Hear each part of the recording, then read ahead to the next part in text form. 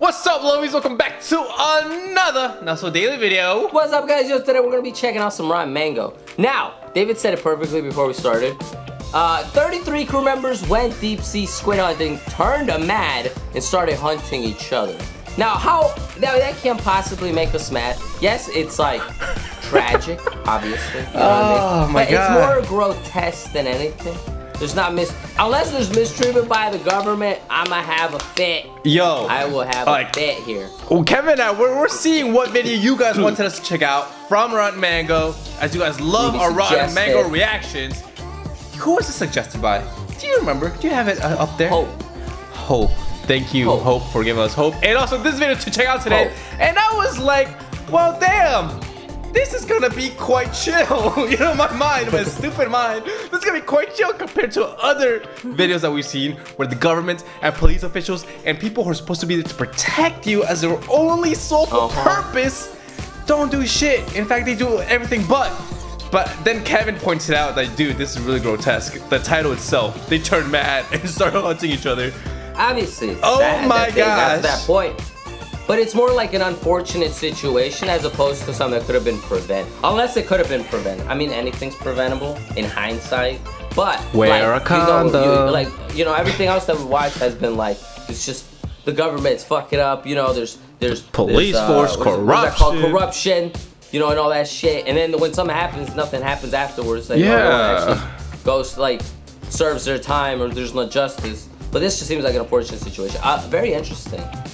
Well, we're gonna see. It's probably be really tragic. Our intro never matches our outro, cause like we going through like the worst type of situations here with Rotten Mango. Which, by the way, Rotten Mango, as always, you're amazing. The studies you do to get this video that are as like close to what actually happened as possible. Insane. You were saying, bro?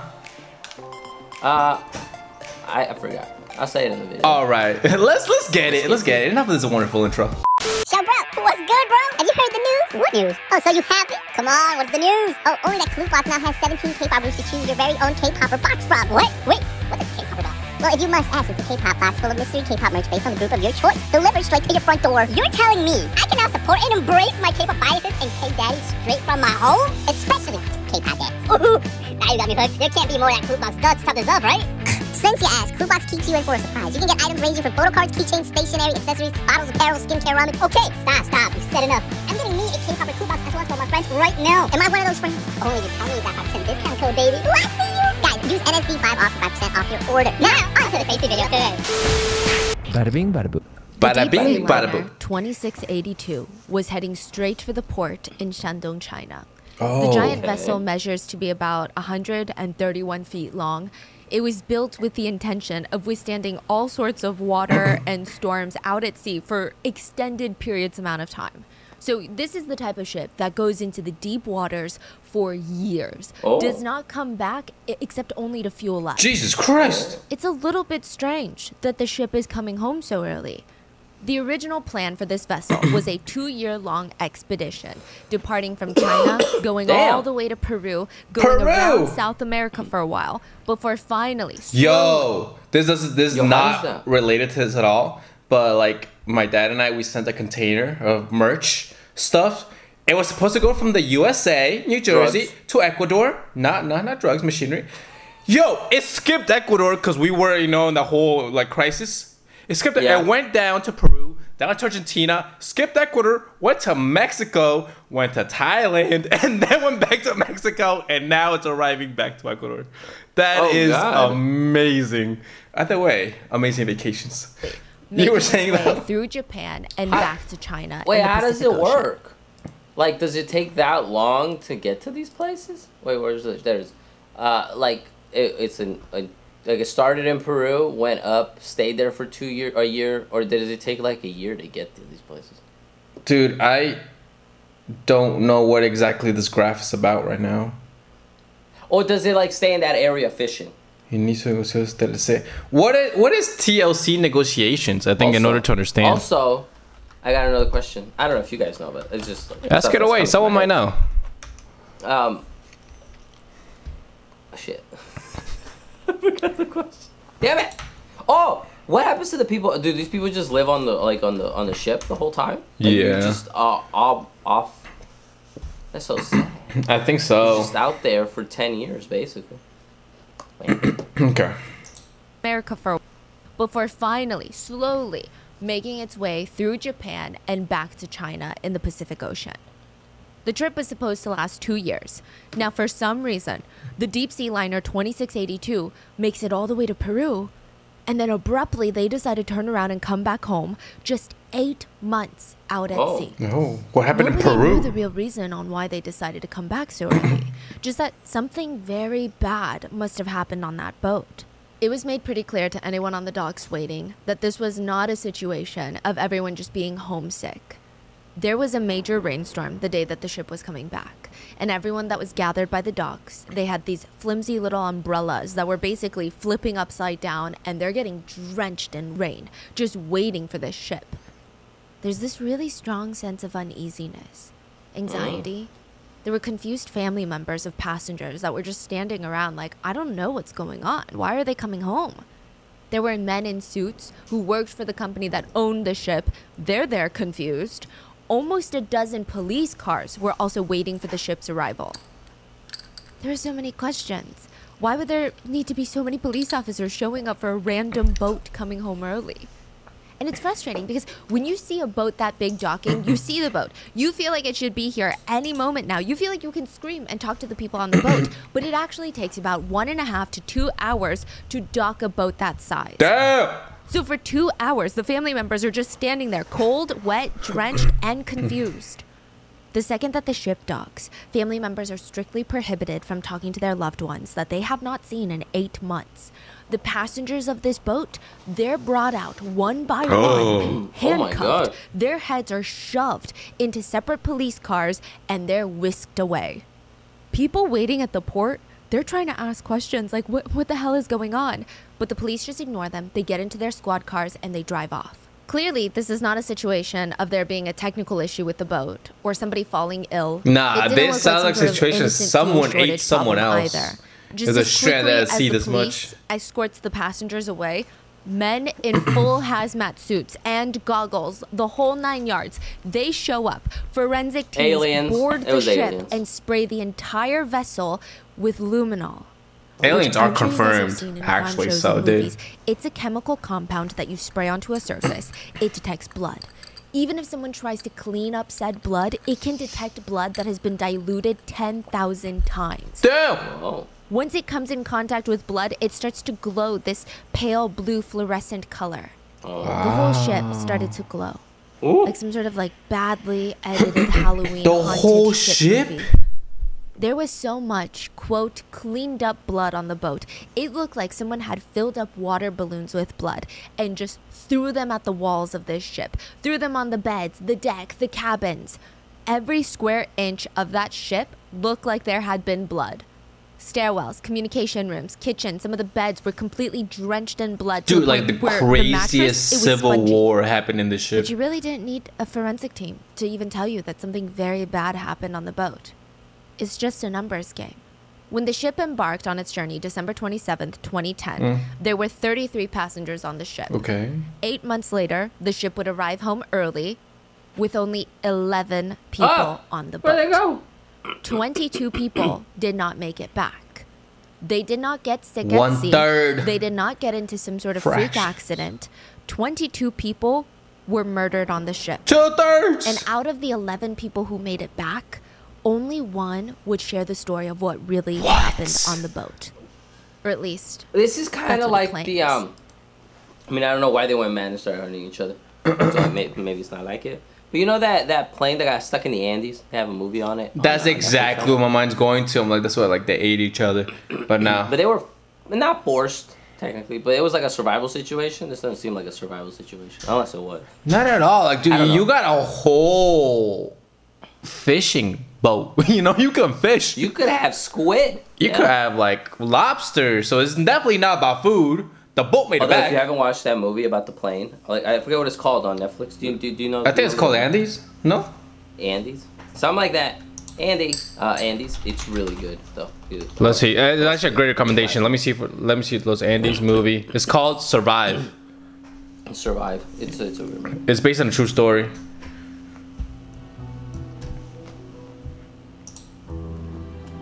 Yo, that's wild.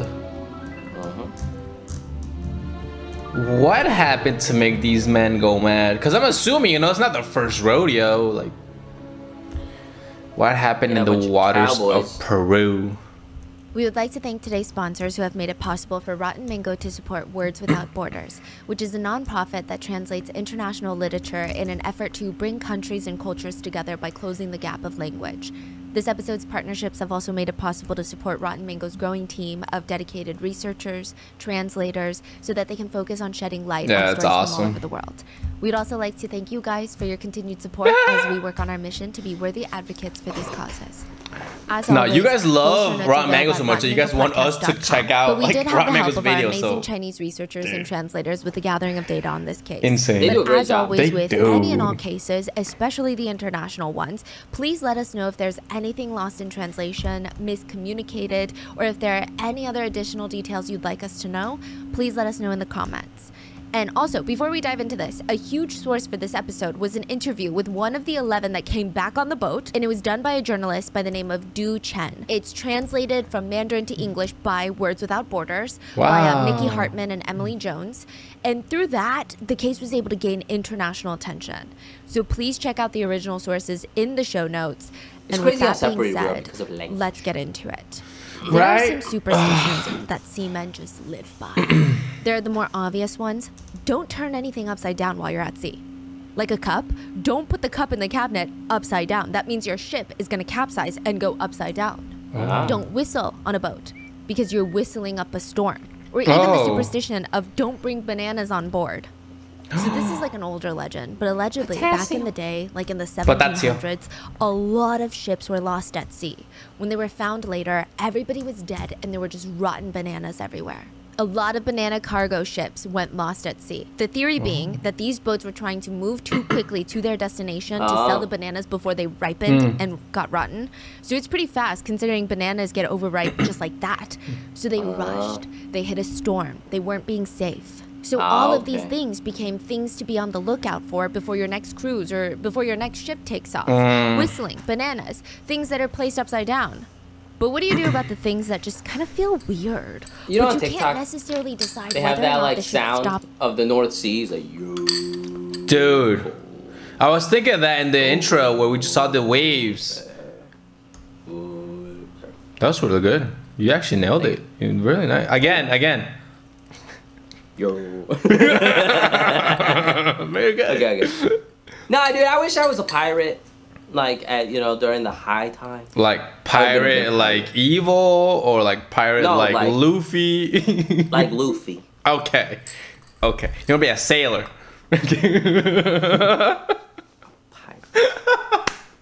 Oh, that's why. Make sure y'all watch our Luffy reactions. Yeah, One Piece.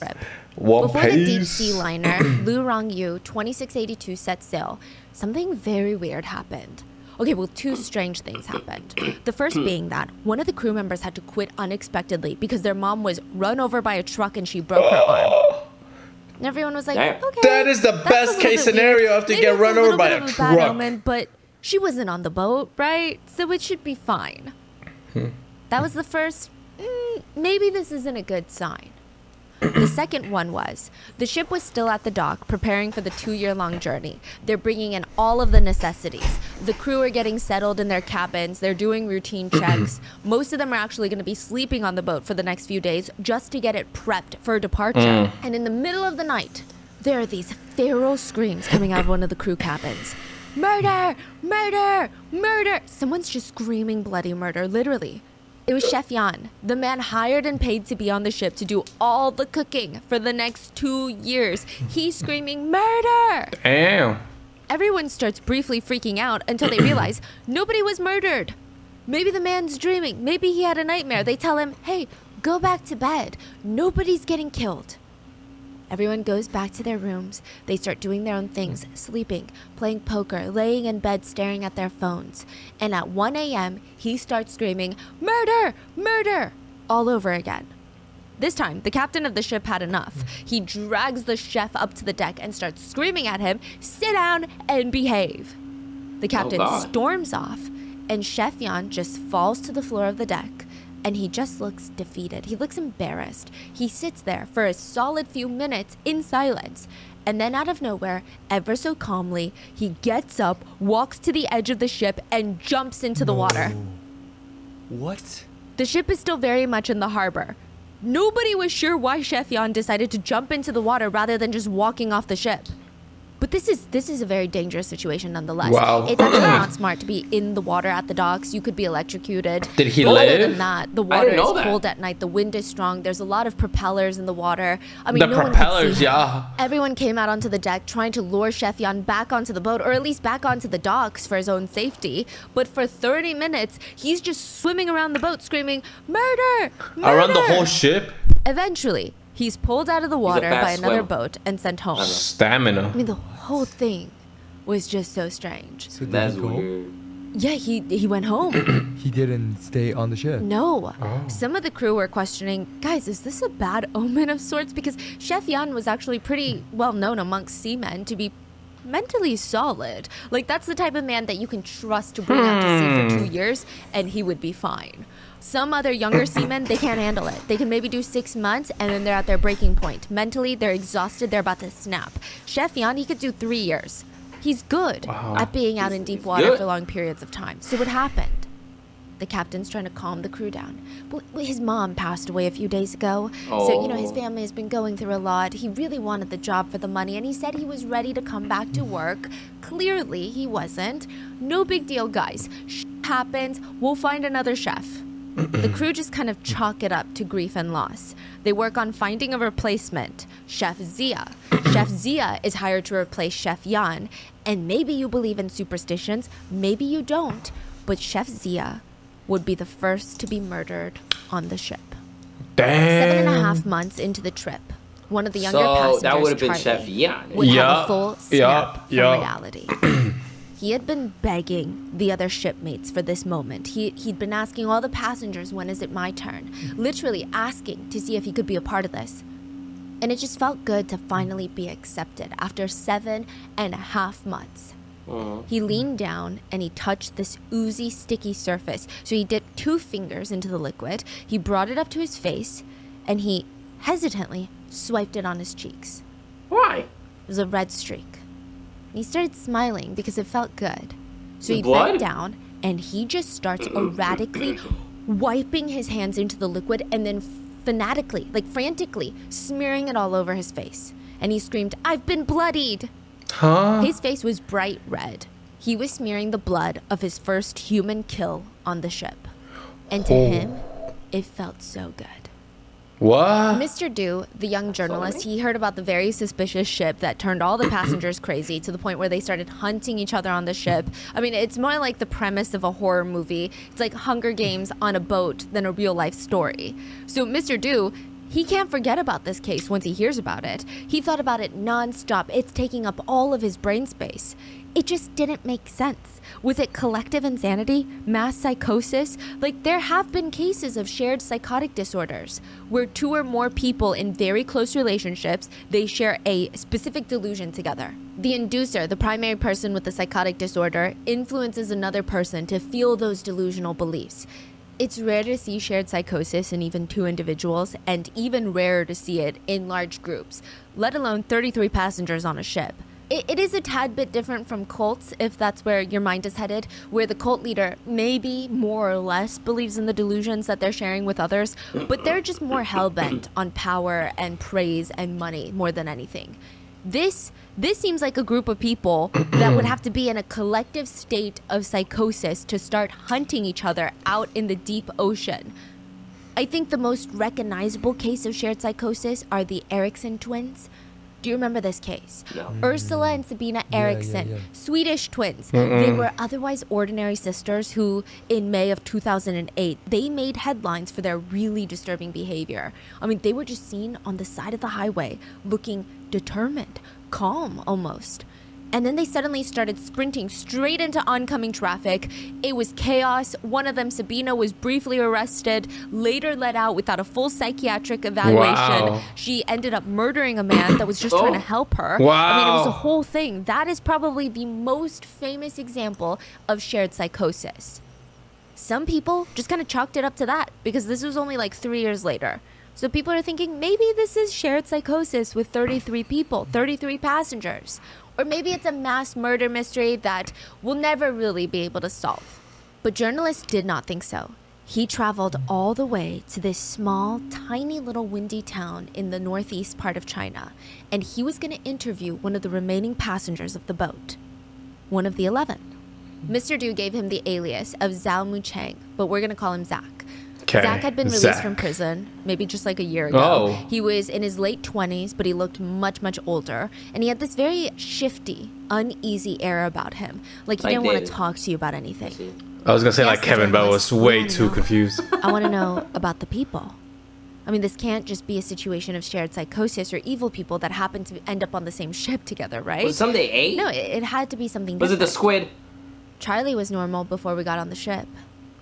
The one that smeared blood all over his face? He's actually the one that introduced me to the opportunity in the first place.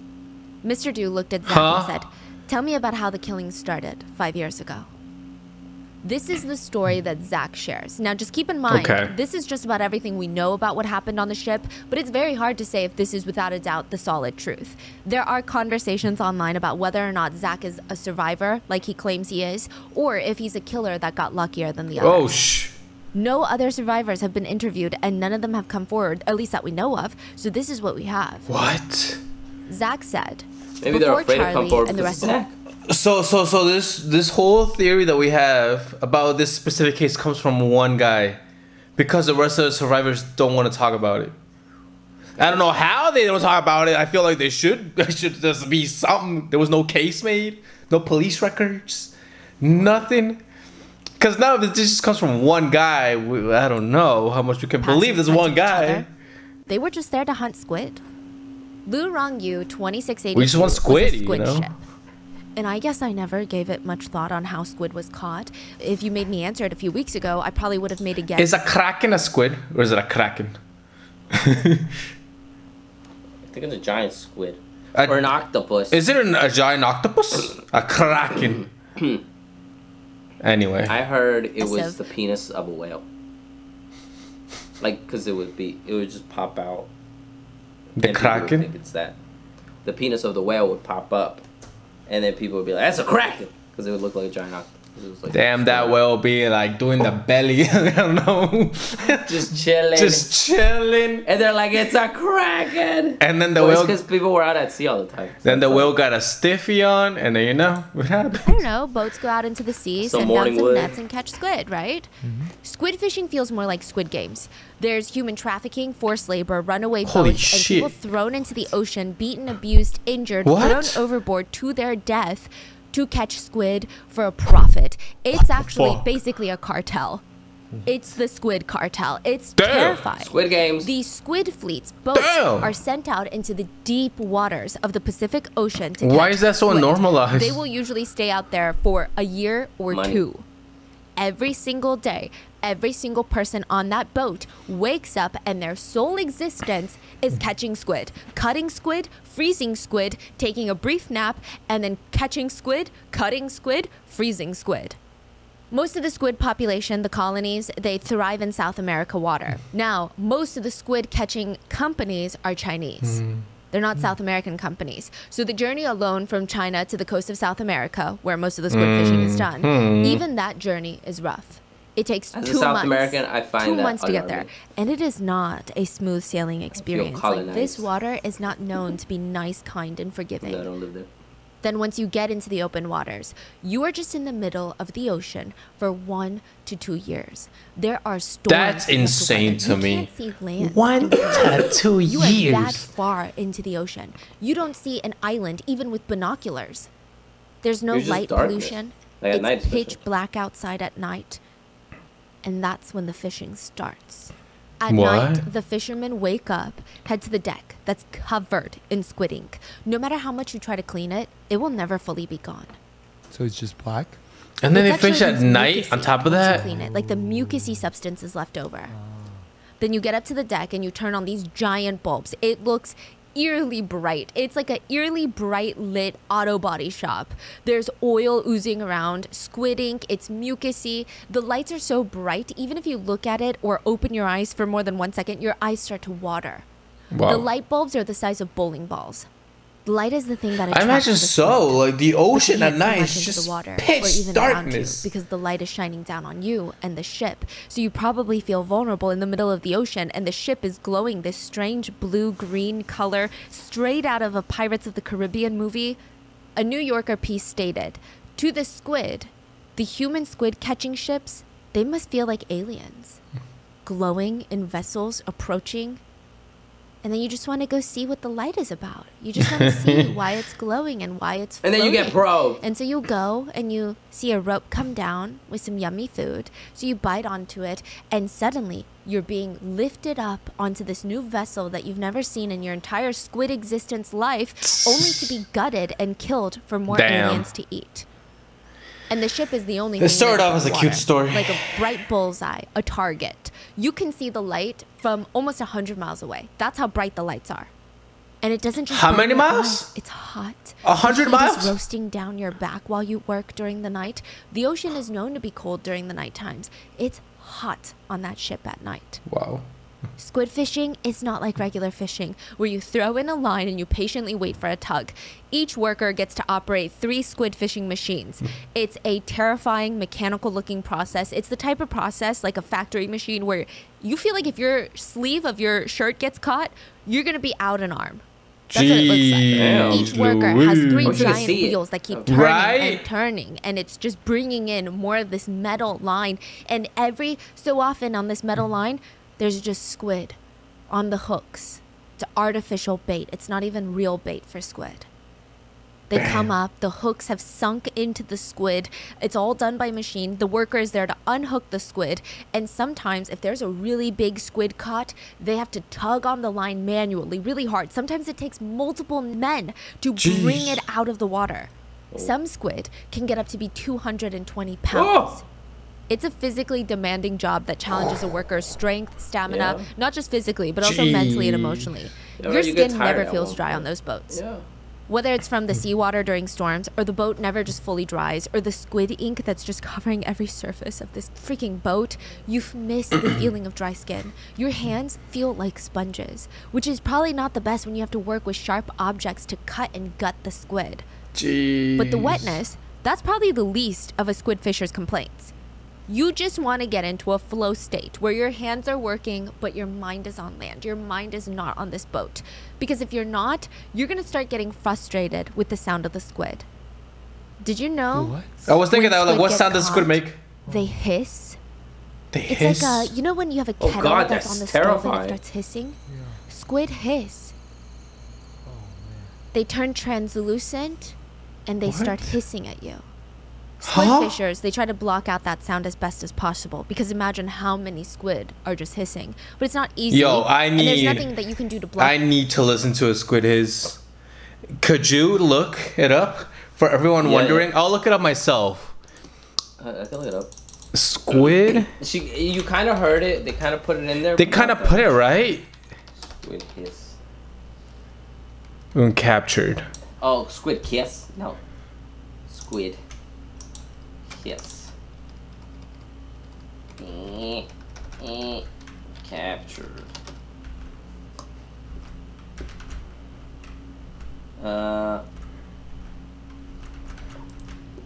Did you find it? Anything? A little bit. I mean, we'll see. We'll see. Hold on. We're at. Could you look at the time that we're at? Oh wait, that we can come back to it. Oh, okay. I would say just showing your own screen is fine. But we are at 21:17. Okay. Okay, come aboard. Here we go.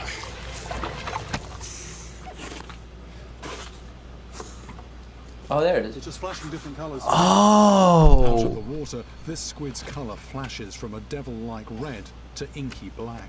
Ooh. So this is the beast. This is a Humboldt squid. And just what a weird animal it is. What the heck? Mouth The in the beak. middle No. there, surrounded by tentacles, and inside there you can see the beak.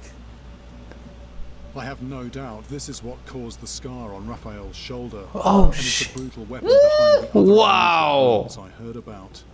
It's the key piece of evidence that ties all my stories together. And they have more weird anatomy. This is the siphon. This is what it squirts ink out of. Oh. These bizarre Oh, I thought it was from its something out of a horror movie. An alien animal its totally hole. unlike any fish too. I've ever It's a different caught. hole. Quite an impressive beast. Going back. This Oh. squid is a decent size, but I'm told they grow twice as long. Wow. 200 pounds. Times the weight. Yeah, 200. Yeah. And there's something even more terrifying about these animals. What? Within seconds, another line goes, Whoa. and they keep coming. Coming over. Hey! Luckily that wasn't ink. Oh, there's lots down here. These cannibalistic devils rise from the depths to attack other squids struggling with fishing jigs. Oh! Wow. I'm told they hunt in packs of more than 1,000. Jesus. As suddenly as they first appeared, they're gone. Damn. They started eating the other squid. Dude, well, it was caught These were the cannibalistic. very same Diablo Rojo that invaded Mexico. Oh. Okay. Wait, it was in the beginning, the sound of it. Yeah. Okay, come aboard. Here we go. It's like. Okay. It kind of sounds, you know, like the spiders in Minecraft. Yeah, yeah. Right, that's the sound. All right, where were we? Imagine that a bunch of times. That's scary. I think we're like at 21. 21. Bada bing, bada boom. The deep sea liner. Yo, the beaks though. Squid hiss. That's What? it. Yep, that's it. That's the sound too. They turn translucent. Imagine a bunch of those though. And they start hissing at you. Huge. Squid fishers, they try to block out that sound as best as possible because imagine how many squid are just hissing. But it's not easy, and there's nothing that you can do to block out the stench. Deep sea squid have high levels of ammonia. The air on the ship smells like the world's most collectively worst smelling urinal stall ever. By the end of the night of squid fishing, the entire deck floor is overflowing with squid. Shin deep. You can't even walk around the deck anymore. It's all squid. And they're all hissing at you, and they're all oozing squid ink. And trying to bite By you. the end of the shift, Right? your skin smells like pee and squid. And your clothes, they can't even be washed. Most of these ships don't want to waste resources on the workers for their clothes. So the fishermen, what they do after a dirty shift is they tie up all their squid ink covered clothes, toss it into the water, and it drags behind the boat for miles in the salt water. Dude. That's how they do laundry. But catching squid is only half the job. The same fishermen have to now weigh, measure, wash, and sort the squid into metal trays for freezing and bagging. Damn. First, you have to separate the squid into two groups. The squid that are under 9 pounds and the ones that weigh over 9 pounds. The ones below 9 pounds have to be cleaned and placed onto trays ready to be frozen. While the big squid, they have to be cut and separated into fins, trunks, heads. Then at the end of the workday, each worker has to bring around 50 trays of squid down into this massive freezer on the ship. Each tray is said to weigh about 33 pounds, so you have to go up and down this cramped stairwell 50 times with these trays. With 33 pounds. Every couple of weeks, a secondary boat will pull up to the main squid ship and take the frozen squid so that your freezer is empty for more squid. And if the squid cartel, the squid company, doesn't think that you've caught enough squid in the allotted amount of time, you will be hearing about it, and you'll likely pay for it. And then What? once the workers are What done with the it, they hell? have to sweep the deck, clean the cabin, scrub toilets, mop showers. They do this 16 hours a day. What? 6 days a week for 2 years straight.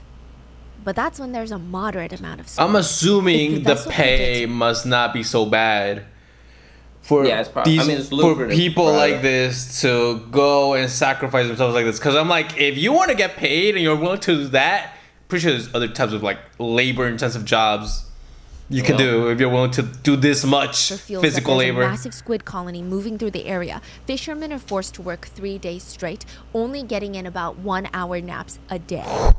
A day.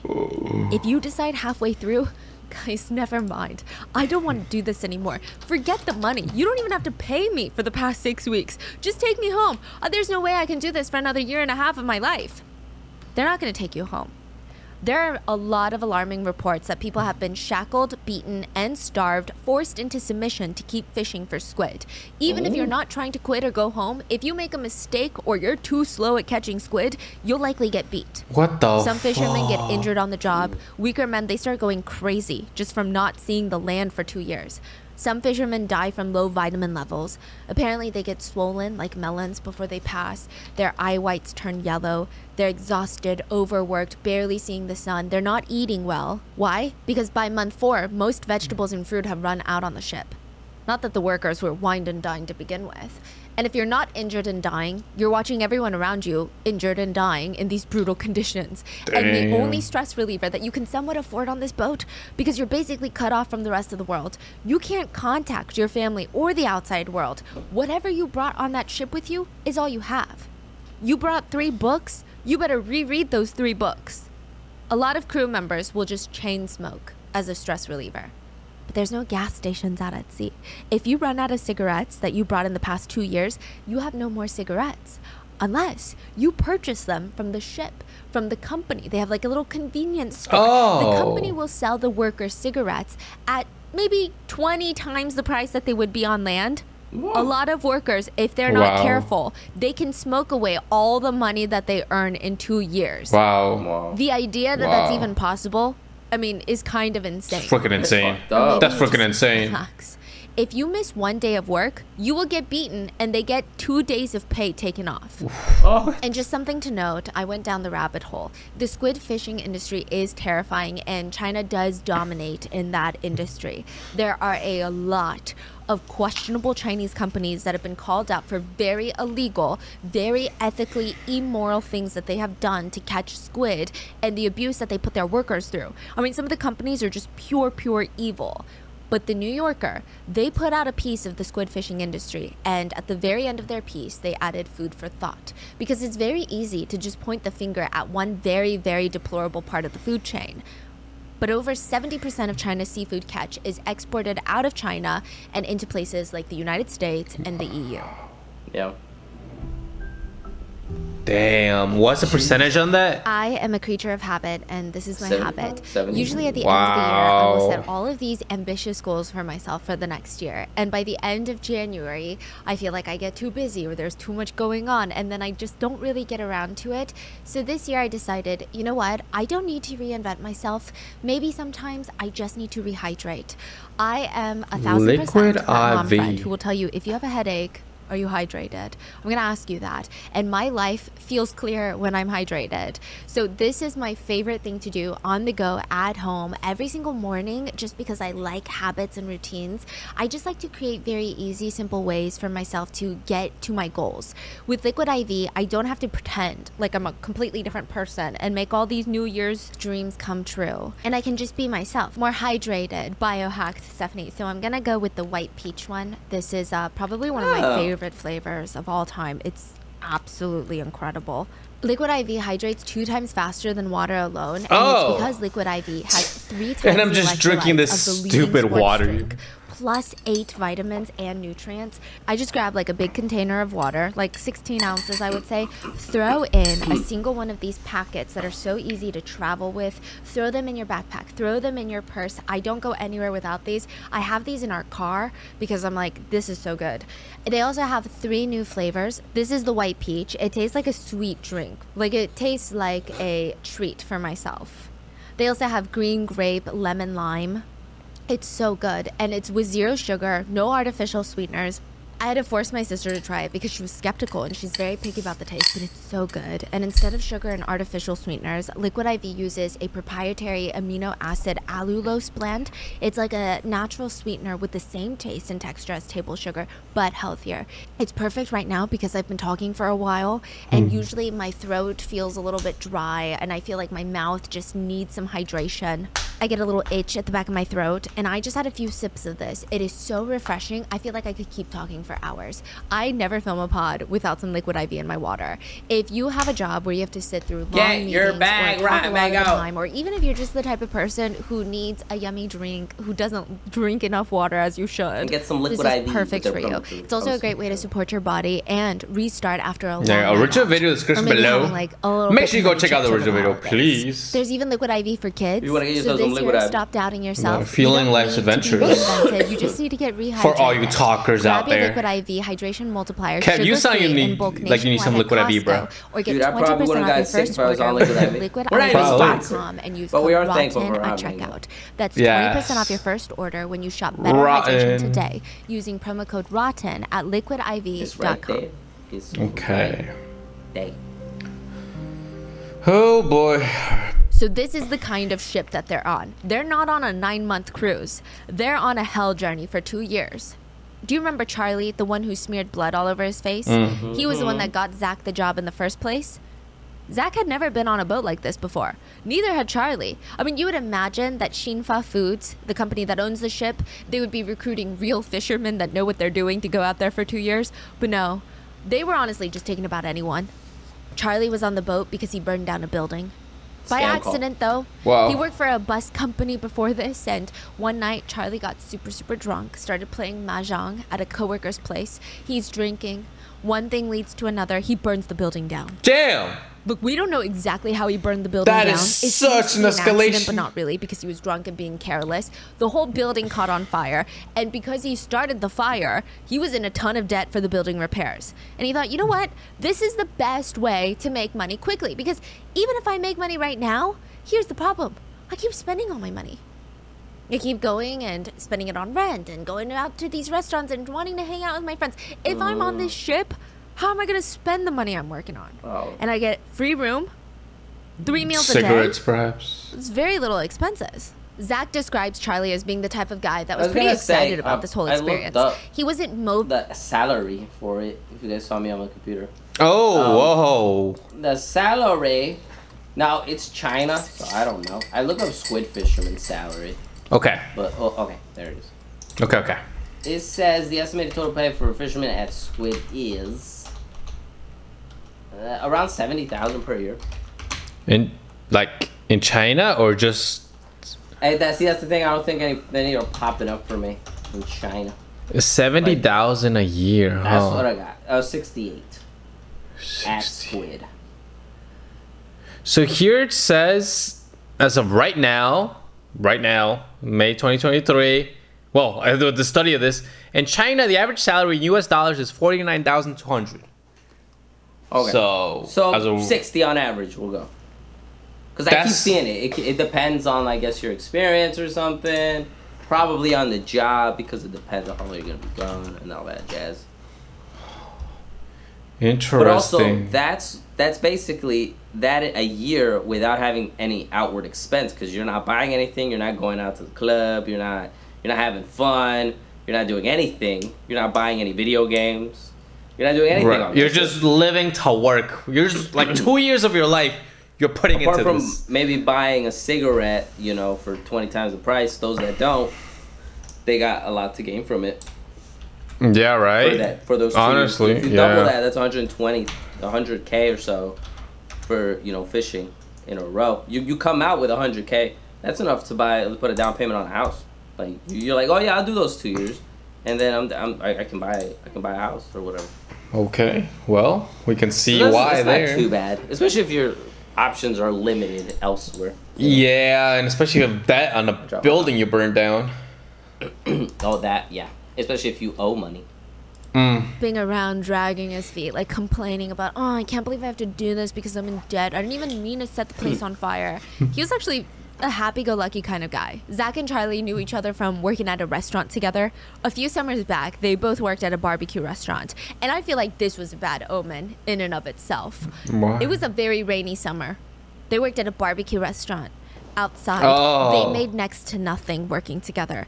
It seemed like these two friends, they just did not have the best luck when they were put together. So Charlie calls Zach, tells him this is the job of a lifetime. The fishing company is going to pay us 45,000 yuan a year. I got the job for you. The average salary in China in 2010 was closer to 35,000 yuan. This is with a college degree, like an office job. So this is a big deal. They don't care about your education. How much they say? You yell. They don't care about your work experience. Did you see the amount? Did you remember? I heard 40,000, I think, yuan. 2010 was closer to 35,000 yuan. This is with a college degree, like an office job. So this is a big deal. They don't care about your education background. They don't care about your work experience. I mean, this is unheard of. Side note, 45,000 yuan is about $6,500 US dollars, so $6,500, which I know might not sound like a lot of money because of the conversion rates. But if you're in America, this would be like the equivalent scenario. Someone is offering you $95,000 a year compared to the national salary average of $74,000 a year. And that $74,000 is with people with college degrees. They're getting corporate jobs. So $94,000 for someone who didn't even graduate high school? That's crazy. I mean, I think that helps put into perspective, right? How desperate they were for this type of money. And not only do you get that 45,000 yuan, you get a bonus when the job is complete and you land back on land. Zach's liking the idea of it. He's like, I have a girlfriend that I really love, and I know that I'm not earning enough to satisfy her and marry her. Like, her family's never going to let it happen. 2 years. So this would be my sacrifice. Genius. Go on this ship for 2 years. When I get back, she's makes gonna be my sense wife. to me, dude. And hopefully he wouldn't spend too much money on the ship because, I mean, living expenses would be very low, and he wouldn't even have time to go out and drink and hang that sounds out like with the friends. wave. Company gives you 3 meals a day. This is perfect. Side note, every crew member, this is kind of important later, you get a weight limit of luggage and supplies that you can bring. So you do get 3 meals a day, you get a bunk bed, but shampoo, conditioner, all of these things you need to bring for either 2 years or you can buy them at the store on the ship, but the store is very expensive. That's some BS, yo. The fact that they make you buy essential like products. You have to weigh all of your stuff and then, you know, it's just really bizarre. Some people would use it to bring beer.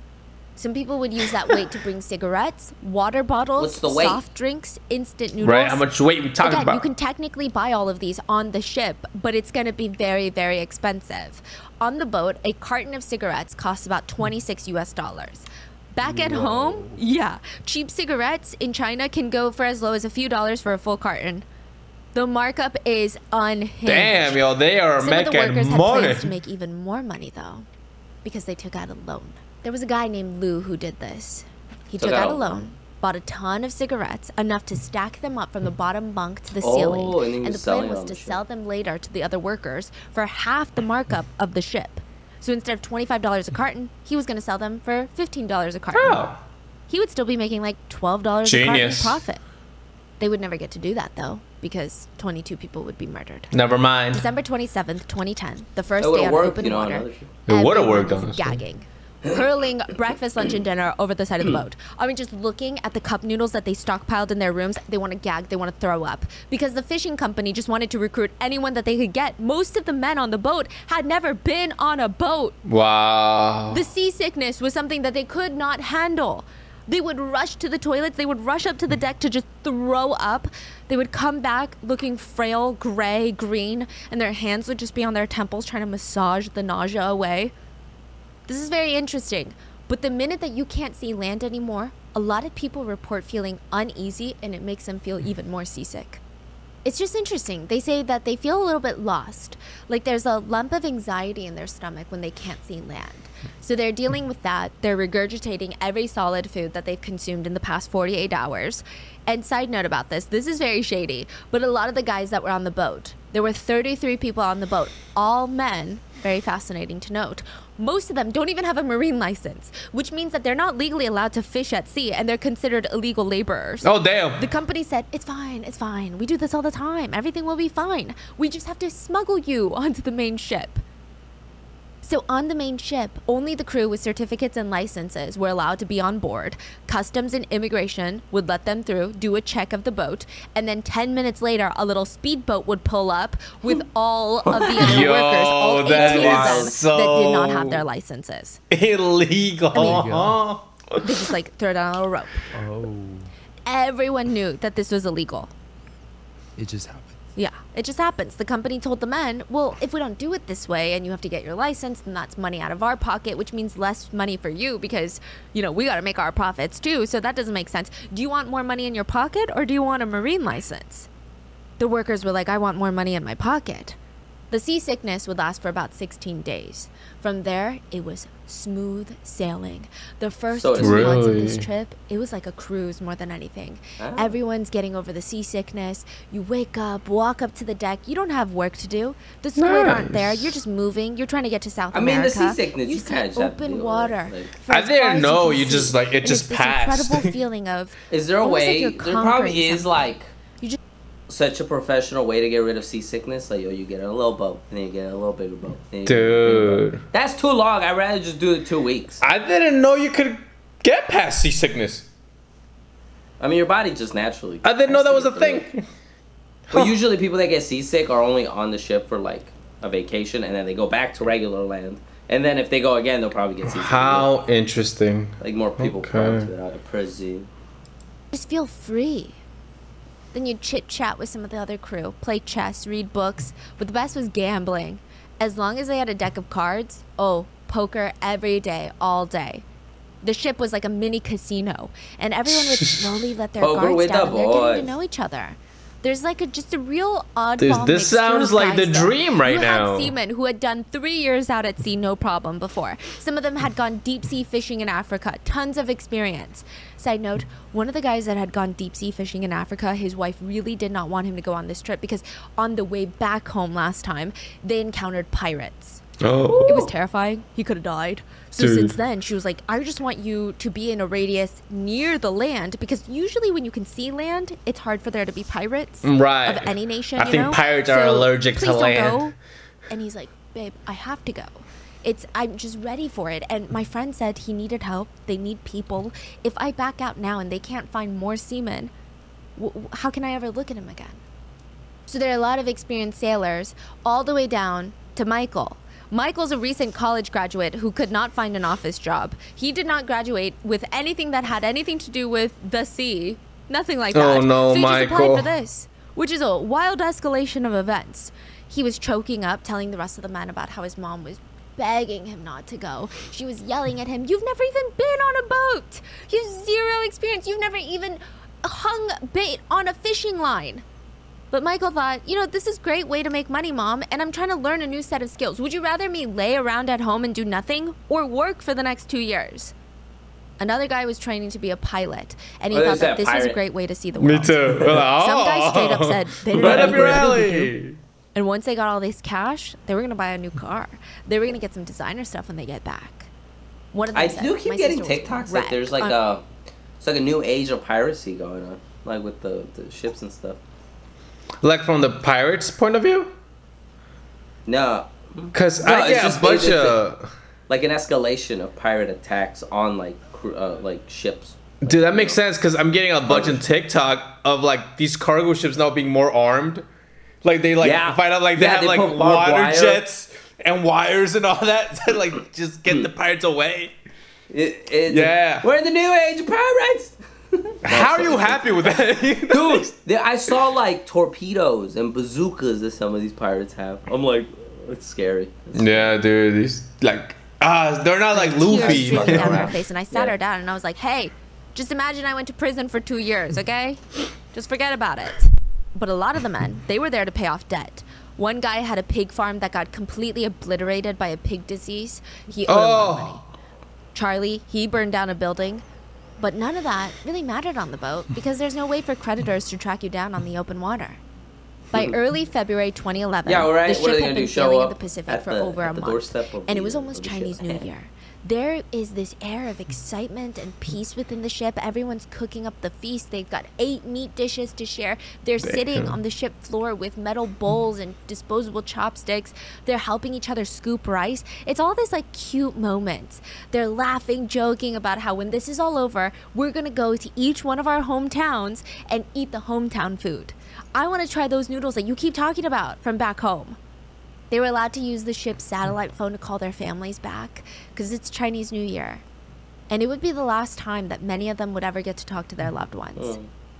2 months before arriving back at the harbor, Loud music was blasting on the ship. Everyone knew what that meant. It was time to hunt. They were hunting each other.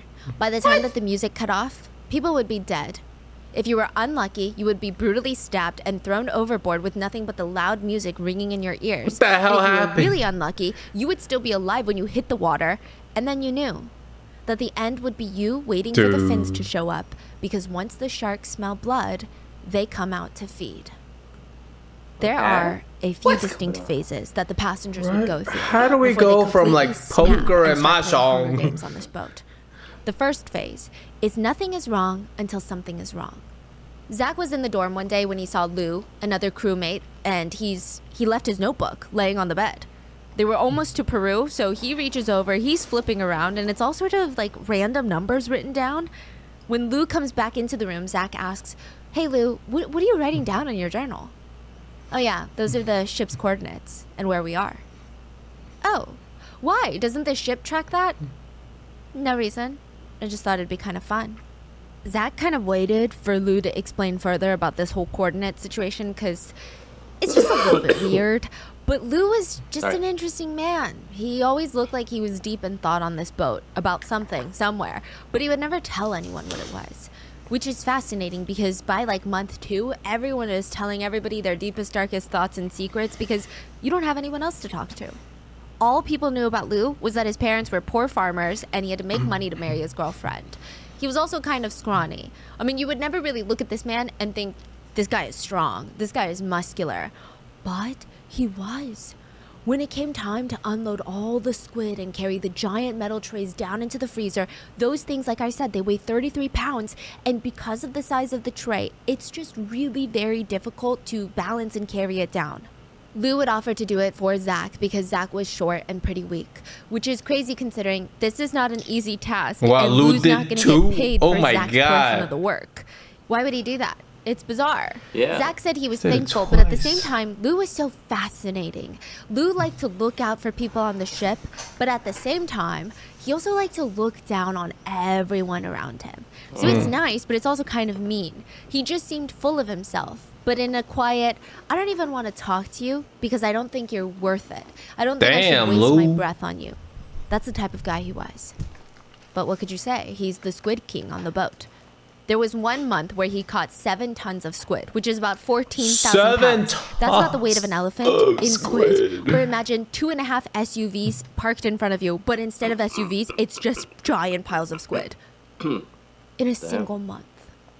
Wow. He wasn't even an experienced fisherman, but he knew how to catch squid. And he made it a point to help everyone around him. Like, there was this sense of teamwork with him around.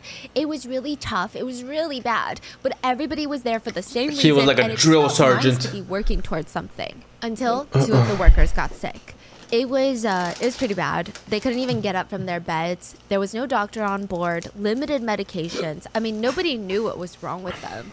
And even then, they were in some really unsanitary conditions. So it's even harder for their immune systems to work overtime to help them recover. One of the guys that fell sick was Lou's best friend, Little Minion. He was the youngest on the entire ship, 19-year-old Jin. He was so little sick, minion he was laying in Jin. bed asking Lou, "Can you call the company? Just request me be taken off this ship. They don't have to pay me for the past, 4 months of work. I don't care. I just need to go home and see a doctor. It's that bad. I don't even need any of the money." Jin's parents were from Beijing, and they had a bit of money. They had a house, they had a car, which is a pretty big deal in Beijing. The only reason Jin ever came was because he liked Lou, and he wanted to be a sailor. That's it. He was in it for the ride. The company rejected his request to go home to see a doctor. Why? I mean, if you want to go home, then the ship have to go all the way back? Well, they can request that a smaller boat come and get you, and you can pay for that, pay for your fare back. Okay. But not only that, the captain of the boat, Captain Lee, instead of helping the workers, he called the company like a little snitch and made sure to stop their payments for a month while they recovered. The 2 sick people.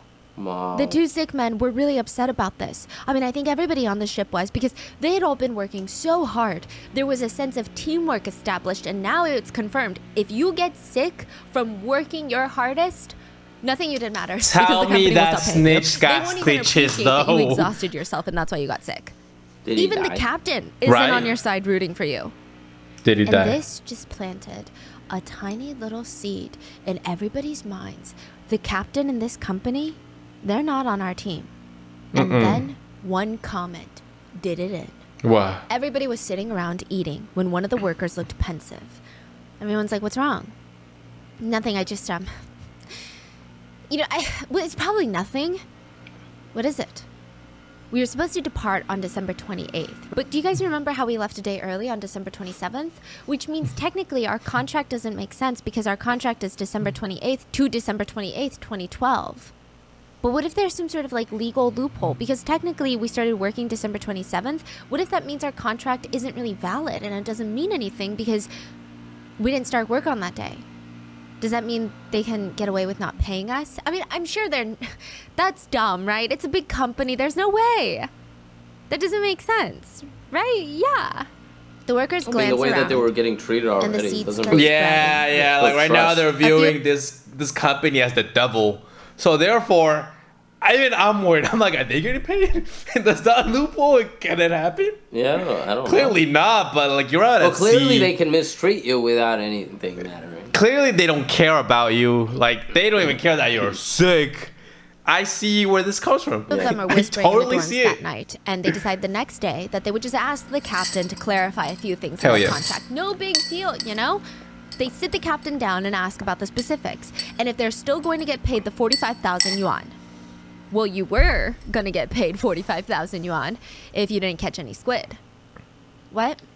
Yeah, if you caught no squid, you would be guaranteed 45,000 yuan a year. But if you catch squid, you don't get the guaranteed pay. You get the base pay plus commission. Huh? What? Well, how much is the base pay? 1,000 yuan a month. So you're only making 12,000 yuan a year when you're promised 45,000 yuan, and you're just going to hope that you catch enough squid individually to make the rest in commission?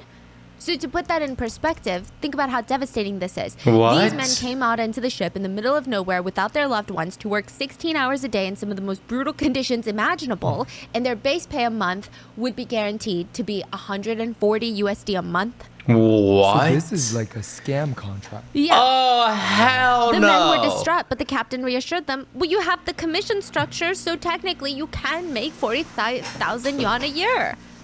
He explained the commission structure, and it only made things worse.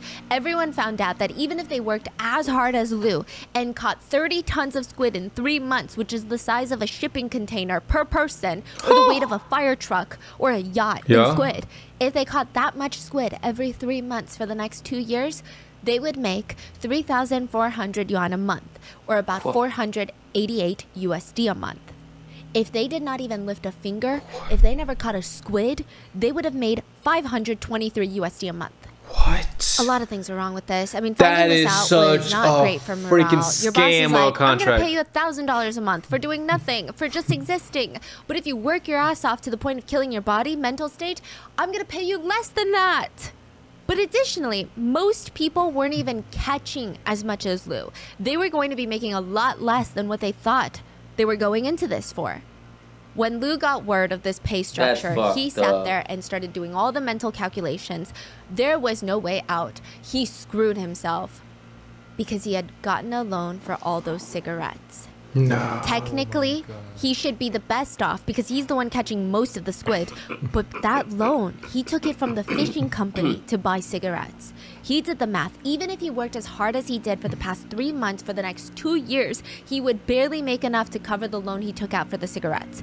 Worse than that, worst case scenario, if the squid fishing gets slower, he might have to perform hard labor for 2 years and still owe the fishing company money. Oh, this is like straight up those Squid Game. Oh my gosh. So for a while, everyone just sat there soaking it in. A lot of the guys never hired attorneys to look over their contracts. First, they didn't have the funds to, but second, they just assumed there was no way that such a big company would screw them over like that. Since that day, nobody's mind was on fishing anymore. They were all pulling each other off to the side, whispering about something, planning something. There's a saying in China, it's very straightforward. If it's cheap, it's not going to be good quality. If it's good quality, it's not going to be cheap. So when the crew found out that they're making peanuts, like next to nothing, they're going to stop trying. Other squid fishing boats nearby would complete their catch at around 8 to 9 a.m., but 2682 would finish at around 2 p.m. Nobody was really trying anymore. Some of the workers would straight up disappear from the deck. They'd be found sleeping in their cabins. Even Lou, his mind is not on fishing. Damn right. A few of the workers tried to talk to the captain and say, please, just let us go home then. Not a single one of us want to be here anymore. We're 17,000 miles away from home. I'm not wasting all this fuel spending months taking you back home because you don't know how to read a damn contract before signing it. Besides, you don't have a license. No boat, including myself, is going to be willing to smuggle you 18 back in through the borders. So remember, 18 of them did not have licenses. Wow. You have to work whether you like it or not. Let this be a lesson to read contracts better next time. Wow. Who's going to force them to work? And that is when they entered the next phase of madness. If they're not with you, they're against you. And from the get-go, there were 4 groups of friends. There were also a lot of relatives on board, which makes this whole thing even more insane that 22 people get murdered. Wow. But out of the 4 groups of friends, there were the Dalians. Dalian is a part of China on the eastern coast. It's actually very close to North Korea. Now, the Dalian group was led by Captain Lee, the captain of the boat. There were about 10 people in his inner circle, and most of them were professional sailors, and they were part of the management team on the ship. So none of them really did any of the actual squid fishing. They are there to make sure the ship stayed afloat for 2 years. The chef was included in this group. I mean, they were the closest to the company. In terms of hierarchy, they're Probably at the a different top, contract with as Captain well. Lee sitting on a throne. Yeah, Then their you had contracts are Mongolians, different. led by Yeah. Bao. Now, they were really able to keep to themselves a lot because most of them spoke Mongolian, and none of the rest could understand them. There were only like 4 or 5 of them. Then you had the Northeast group, which was run by Lu. They only had about 5 people in the group. One of them was Mongolian, the other one was Dalian, but they felt more allegiance to Lu rather than their hometowns or like the province that they were from. And the other 12, they were the neutral group. And immediately after Captain Lee refuses to take the ship back home, the leader of the Northeast group, Lu, and the leader of the Mongolian group, Bao Di, they start talking. They would rant to each other, whispering, you know, we work so hard, but this company is a scam. They don't even pay us minimum wage, and they think that we clearly won't get the money stated in the contract. That's why they're acting like this. That's why they're not even listening to us. We want to go back. Slowly, these rants, they turned into a solution. What If is the it? captain doesn't want to take us home, then we force him. We hijack this ship. Makes sense. Lu and Tell Bao me. were in. Yeah. So were their groups. But both of Honestly. them were trying to convince the others from the neutral group. Lu sat them down and said, on the way here, I wrote down the coordinates for fun. I didn't think it was going to be useful. But even without the captain, I can retrace our steps and get us Wow. back home. And when we get back, I know a pretty good lawyer. We can all sue the company together. Wow. A lot of the neutral people were kind of hesitant. Why? Lu told them, think about it. And as he walked out of the room, he turned around and said, you know, one more thing. It's not a crime to kill someone in international waters. Everyone except the management team. I didn't know that. Is that real? Is that legit? Is that for real? You Yeah, I think so. Why you know that? Because there's no law. It's international waters. Is it like in that place? I don't know where in the United States where it's like it doesn't belong to anyone. I don't know. It's near like one of the Yeah. parks, and there's like no law there either. Yeah, technicality, because if you're over international waters, unless you're... There's probably international laws, but maybe like killing someone isn't one of them. I have no idea. Wow. It doesn't surprise me if it is true. That is amazing. I didn't know that, dude. That's insane. Okay. Wow. About the plant ship. Well, dude, that's perfectly legal. Honestly, right now, if anyone's in the side of the captain, there's a problem. Like, why would he be on the side of the captain? I think Clearly, they're just scared. They don't want to. That's like a corporation. Like, they don't give a shit about you. Why would you even want to continue working there when they're paying you below minimum wage? Incredible. Right now, Not everyone was on board with Lu and Baudi. They were scared. If they weren't successful, the captain would beat them up all to a pulp, and that was probably just the start of it. And the plan seemed unhinged. Lu and Baudi's group were going around hiding all the knives and sharp objects on the boat. They were going to hold the captain hostage and hope that he just guided them back towards China. Now, this plan was kind of in the works for a few weeks. The whole thing betted on the fact that they had to refuel. So the boat was going to make it back to a port in Peru, refuel, and that would be the time that they finally take over because they need all that fuel to get all the way to China. They can't run out of fuel, and they can't show up at a port with the captain held hostage. That's not going to work. So June 16th is the day that they're waiting for. They departed December 27th, June 16th. So the whole time they still have to work. They have to make sure that Captain Lee has no idea about their plan to... Why didn't they just get out of the port of Peru though? And then ask for like asylum? Because that shit's a crime what's happening here. What? Bro, what do you think? I need your opinions on that. I think that's just, it'd be a little hard. It's more complicated because then now you're involving Peruvian officials. Well, probably you won't be able to talk to or communicate with because they speak Spanish. You speak, what was it, Chinese or Mongolian, you know, depending on the part yeah. And it's just gonna make it more complicated. Like, dude, in your mind, you're like, well, we'll refuel, we'll take over the ship, and then we'll make it back, and we don't have to deal with the officials, you know? They want to hijack the ship, though. You know, like, they want to get this captain hostage. I feel like it was reversed, and there was like people like would speak Spanish, and they were like in Chinese waters. I see your point. I definitely do. I think it's easier? I think it's less parties involved, the better. Because like if they hijack the thing, they hijack it. You know, they don't have to deal with anybody there except, you know, obviously the captain. But then get that under control. We'll make it back. We'll talk to the police once we make it back. That, I don't know. That seems less complex than we gotta deal with, you know, Peruvian I am officials. shocked. Gotta figure out a way to get back. I'm shocked that they touched land at one point. I didn't even think about the refueling situation. I'm like, wait, they go to the port for a minute? Okay. Overtake the ship. And I would say every other week it was a new thing going on. One week it'd be like, the plan is on, we gotta do this. Then the next week, nobody would be talking about it anymore. So a lot of people thought maybe everybody's kind of cooled off, the plan is off. But Captain Lee would make sure it happened. If you talked back to Captain Lee, if you were a little too slow, you would walk back to your cabin with a black eye. Or worse, he would degrade you, scream at you, threaten to throw you overboard to the sharks unless you get down on your knees on the squid ink-drenched sticky floors and apologize to him. And every time he did this, the others would just glance at each other and they would feel a lot more sure about their plan. We gotta do this shit. But it wouldn't be Captain Lee that dies. It'd be Chef Zia. The replacement chef that would be the first to be murdered. Why not? June 16th, 2011. I guess you need the captain. Fueled at a port in Peru, and it was time. That night, Jin, this is Lu's right-hand man, the 19-year-old, Lu, Bao Di, the Mongolian leader, and a few others, they barge into the captain's cabin. What the hell are you guys doing? They're standing there. Take us home. No, I'm not doing this again. Go back to your stations now. The captain turned around expecting them to leave, but he turned back and they were still there. Lu reaches into his pocket, takes out a knife, and stabs it straight into the captain's thigh. Blood starts gushing out. The others knock the captain over. They just start pummeling him. All their frustrations, taking it out directly on his face. As he should. They lift him up, sit him down on the chair, wrap a long, thick rope around him. He's got nowhere to go. He's tied to this chair now. If you don't take us home, we will throw you overboard to the sharks. Okay, I'll take you home. None of this is necessary. I'll take you home. The orders were given. All workers were to reel in the fishing equipment and prepare to set sail. When that announcement went off, immediately, the Dalian group felt like something was wrong. They rushed towards the captain's quarters, but they're stopped outside by two of Lu's minions. They're screaming at each other at this point. They can even hear Lu screaming from inside the captain's room, "I'll kill all of you!" A few of the captain's men are putting their hands in the air, showing their palms like, whoa, whoa, whoa, okay, it's not that serious. If every single person wants to go home, we'll take you home.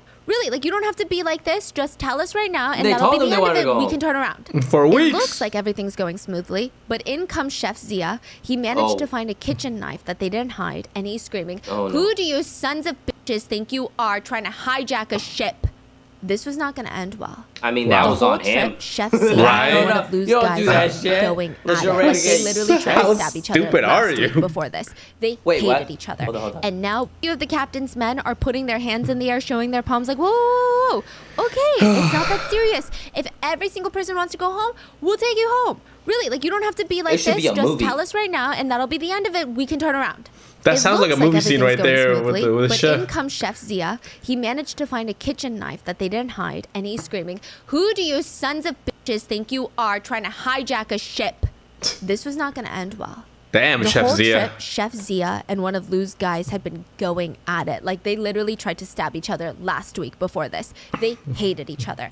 And now both of them had knives in their hands standing in front of the captain's room. Let's go. They're standing there yelling at each other. And then Chef Zia decides he's had enough. He walks past the other guys, shoulder butting one of them on his way into the captain's room. And from behind, he hears a sharp noise. He looks down and there's blood coming out of his mouth. Oh. He had been stabbed in the back, literally. Oh. One of the other guys takes an iron bar and strikes him in the back iron? of the knees, so he falls down into the kneeling Okay, so position, coughing up stabbed him. blood.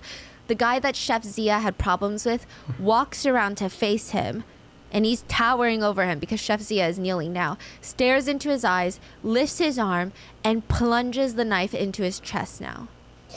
Lou runs over, grabs the knife from his little minion, his friend, and instead of stopping him or telling him, this isn't the way we're handling things, he starts stabbing the chef's butt and thighs. Ooh.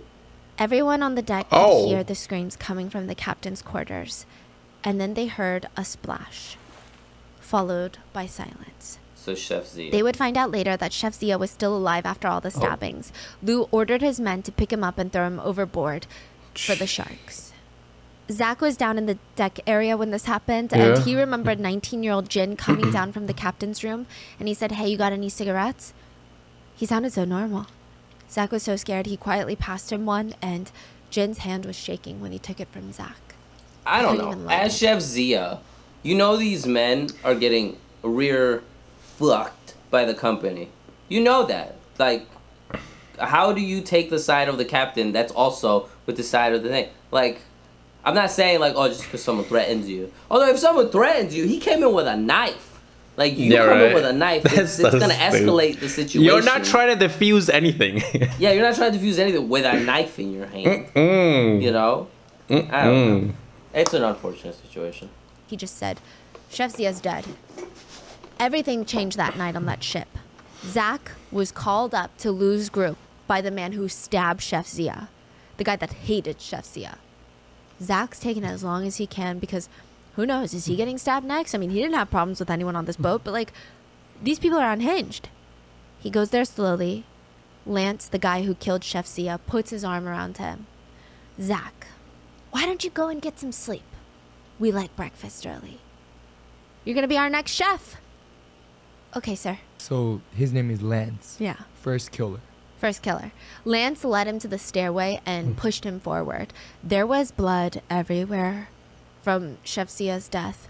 Zach wasn't wearing shoes. He was barefoot. He looked back and Lance was like, come on, go on. He stepped into the blood, and when he got to his cabin, he calmly wiped his feet, took off his rain gear, and he laid down in his bed, and he said he could not fall asleep the entire night. He was so scared for his life. He just laid there thinking, what the hell is going to happen next here? Actually, nobody on that ship really slept that night. They were so scared. Bao Di, the leader of the Mongolian group, he tried to ease the tension and he said, if we're down a crew, we're down a crew. It's fine. When we get back, we'll say that he fell into the sea or was dragged down by a fish. These things happen at sea all the time. It's not a big deal. That did not help anyone. Nobody got sleep. The next day, the ship was sailing back towards China. Captain Lee was kept under close watch, and the rest of the management Dalian group were scared to do anything against the orders. They were just doing as they were told. Everyone felt like they had to watch their backs. Like they could not turn their back on anyone. They always had to be alert, always listening, and they still had 50 days to go on this ship to get back to China. It was clear that the new captains were Lu and Bao Di. They took turns on duty. They watched the captain. They made sure that the boat was headed towards back home. They patrolled the deck with knives and sticks. Zach focused on cooking. The cargo still had fresh vegetables, so he tried his best to cook the yummiest food because who knows, maybe you get off for not even cooking good food. Who even knows anymore? What the hell? And eventually, slowly, you don't everyone know started at getting that relaxed point. again, playing cards, smoking around each other. Yo, like what kind of coup d'etat was that? Like now it seems like the new regime is even worse. Well, not really, but now they're fearing for their lives too. I mean, that's also probably one of the reasons that like the neutrals didn't want to take a side, because like if you do have a coup d'etat, the order, because obviously you know the company guys are gonna start killing people, but now these crazy guys are involved. They're crazy. Like I thought, they kill the chef. They kill the chef. I'm like, okay, so they're trying to make the point that they're serious about going back home. No, these dudes are crazy as well. Like, Yeah, it's like, not on just top like, of it. hey, we're trying to get back home. It's like, no. Like, they are taking control and going power crazy a little bit, it sounds, you know? It's always fucked. Thinking. Everybody. Like, it's but not Lou. neutral. Like, Something was happening with Lou. you can sympathize Yeah. with workers trying to get back home because, like, but then it stops being about that when other individuals take Innocent. another step. Yeah. they take No, my another bad. step. to You know, innocent, like- to other innocent individuals. Like, the crew members aren't your enemy. They're not the company fucking you over. Get back Yeah, home. Don't like, be an why? asshole. Don't have a power trip for 50 days. You're gonna get off the ship eventually. I don't know. Like, what the fuck? hell? It seems that there's an issue with these two new Up there, captains. in his though. mind. Mm-hmm. Lou did not like hearing the whispers. Oh. If he felt like you were whispering with someone, he would sneak Oh. up on you so quietly you wouldn't even know that he's standing inches away from your head. And then he would loudly ask, "What are you talking about?" "Oh, geez, nothing." Sometimes he would scream from afar, "You guys over there, what are you gathering and speaking so softly about? Are you afraid someone might hear you?" He felt like he was going crazy. He knew that Paranoia. people were whispering about him. They were trying to kill him. He could feel it. Lou went around double checking, triple checking that all the knives were confiscated, the life rafts were tied up with steel bars, and the life jackets were also locked up so that nobody could escape, nobody could hurt him. Lou was suspicious of everyone, even his closest friends. Oh, Zach wasn't Lou's close friend, but he noticed that something very dark was happening inside of Lou. He was convinced the management team were going to kill him and take credit for saving the ship and crew from the hijackers. He thought, they're going to go to the company and say, "Look what I did. Look how I stopped the hijackers. Pay me extra money." The others tried to calm Lou down. They wouldn't do that. That would just be so dumb. You know, I think at this point, all of us, we just want to go home Yeah. safely. Exactly. But one night, one But of when do Lou's men calm pulled heads him to ever the side prevail? in the cabin and he whispered, What? "They're trying to fight back. They've asked me to join up against you. Go up against you and all of your friends." Who is?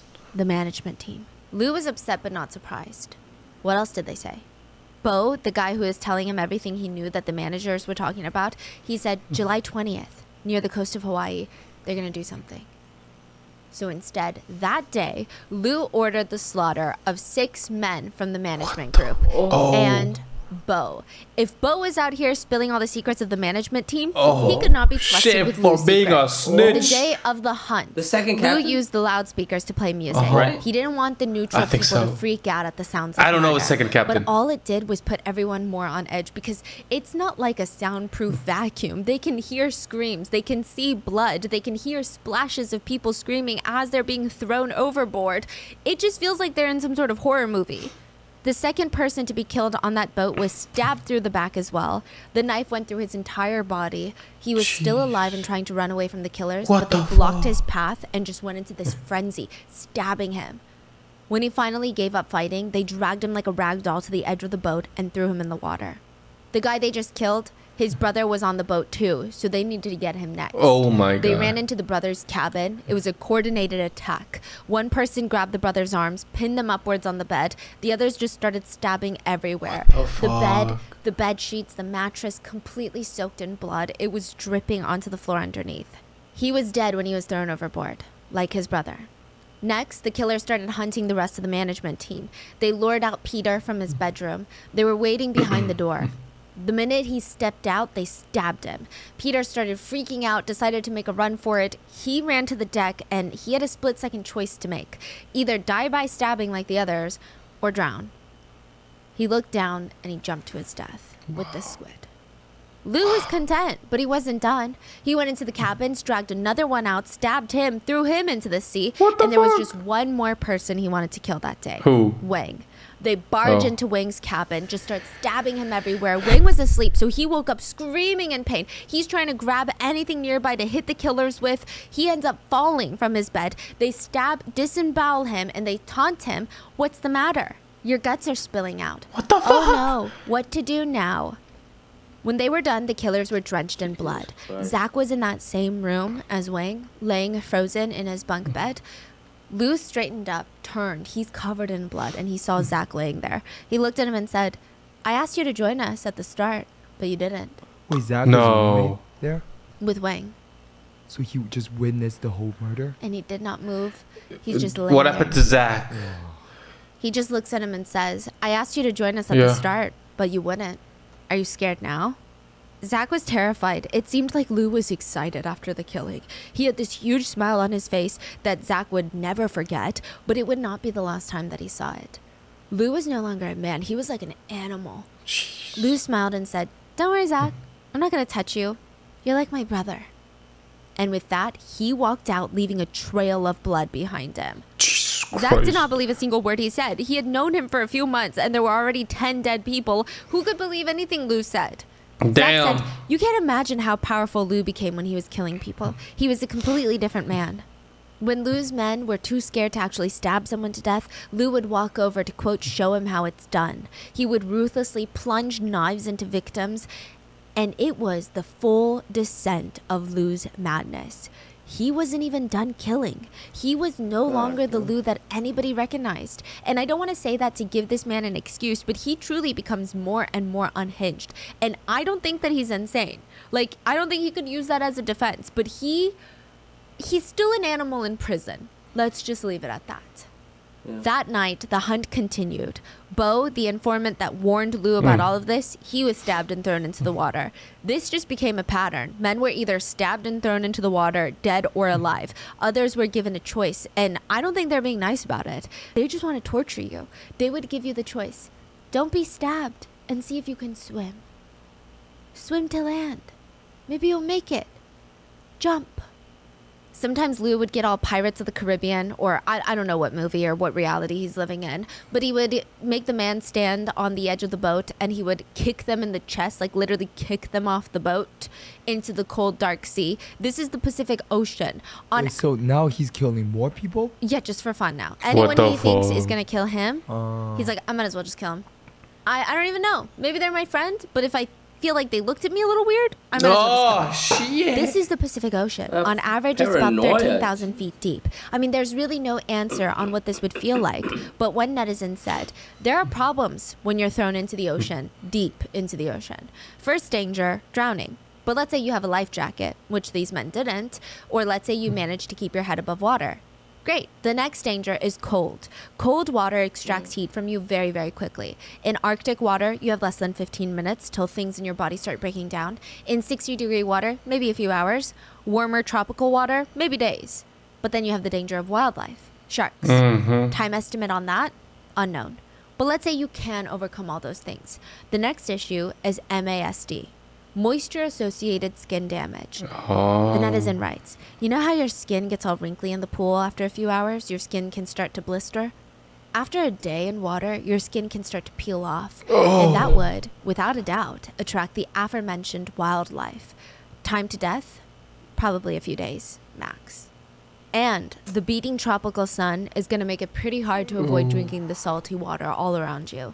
Even if you have the discipline of a Navy SEAL, you could still end up drinking some accidentally. Drinking this water is only going to dehydrate you faster. Also, the salty ocean will absorb some of your fluids through contact osmosis. Although dehydration is said to be fatal in about 3 days, it'd probably be 2 days. After the first hunt on the ship, the loud music cut off and a total of 11 people were gone from the ship. There were 33 people. Now there's only 22 people on the ship. Okay. But it was supposed to be 23. Lou was sure. He thought about which people he wanted to kill. It was premeditated, so where did the extra person go? Where did they go? Were they hiding somewhere? Lou starts losing it, trying to count the life jackets, making sure none of the rafts are missing. The college student Michael, who came because he couldn't find a job, he was missing. Because everybody snaps in different ways. Michael had just graduated college, and he knew even if he made it all the way back to land, he would never be able to look at himself or people ever the same. Not after all the blood that he saw on this boat. So he jumped off the ship to his death. What? Whoa. When Lou found out, he had this incredibly condescending laugh, and he said, why did he jump? I wasn't going to kill him, that poor kid. I was going to use him as my spy. Michael had snapped. For what? And Zach, he was in full survival mode. His brain blocked out That how is so bad it sad. was. He was blocking out everything that he was seeing. Oh my The God, he only could have been at time he home kinda chilling had some sort of idea in his mom's was when he was house. prepping meals. He went from prepping 32 meals to now just 22.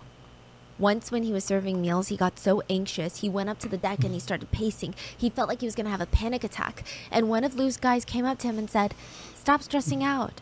Nobody has it in it for you. We're all buddies. We're not going to touch you. Look, if you get a proper job one day, I'll look out for you, you know?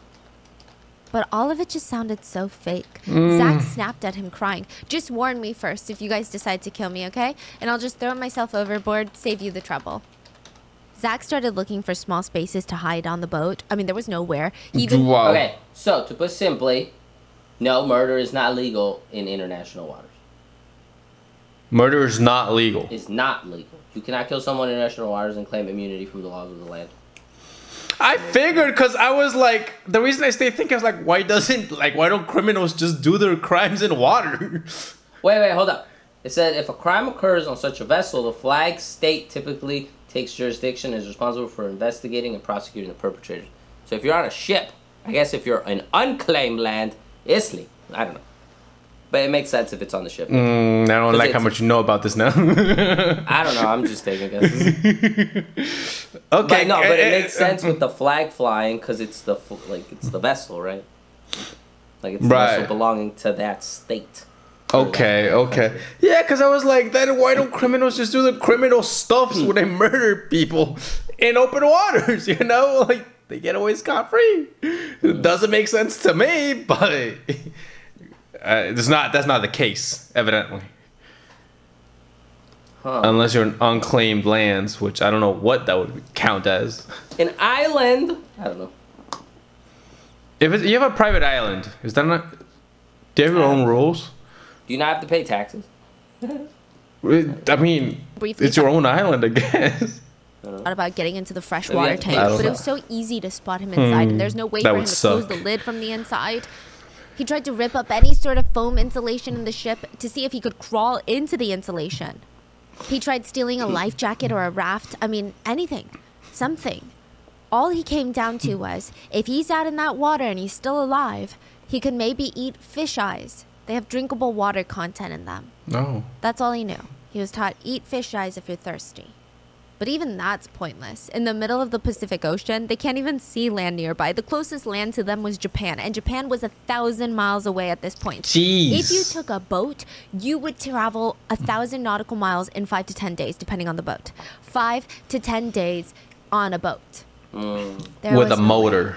That's if the sharks didn't even get Zach first. What was the point of staying alive in the water when he was going to die anyway? God damn it, did Zach make Zach's it? new mission became just to stay alive for as long as possible, because if he were killed and thrown overboard, they're interviewing Zach, at right? least he could be a little bit closer to home. Okay, I'm like, did he make it? Did he die? Where's Zach?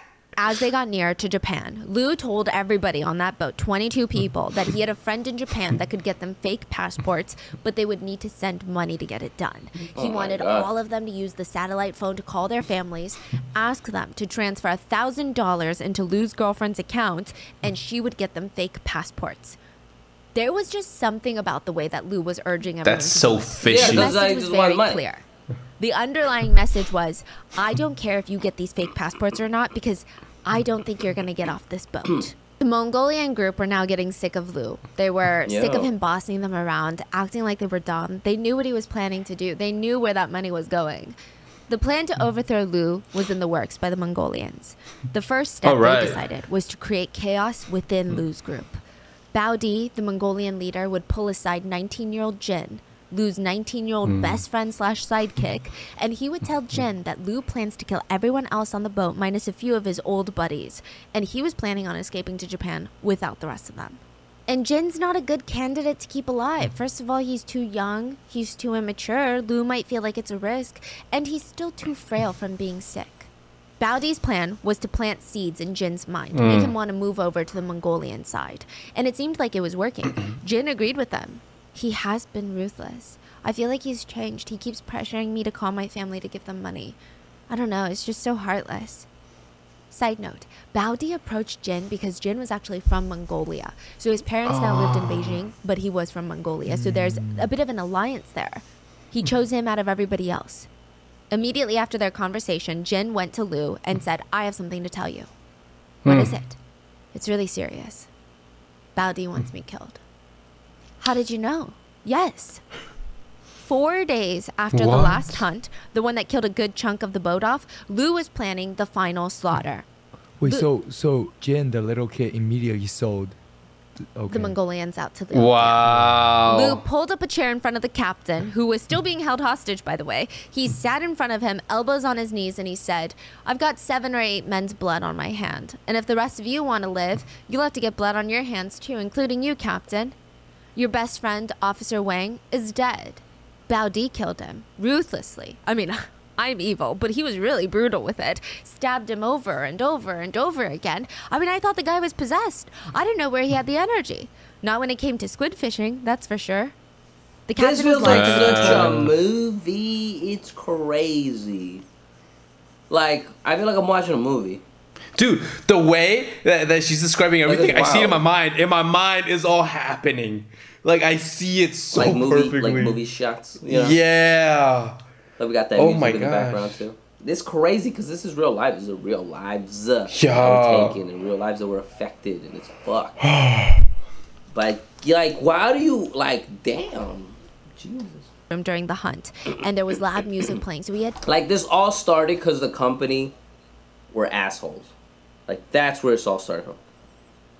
Yeah. Like, but now Lou that this, is being like, an asshole. These paranoias, these just psychotic tendencies coming out with the fishermen. What the fuck? No idea who killed who. He just knew that some of his best friends on that boat were dead. He knew there was blood everywhere, and 1/3 of the crew were gone after that night.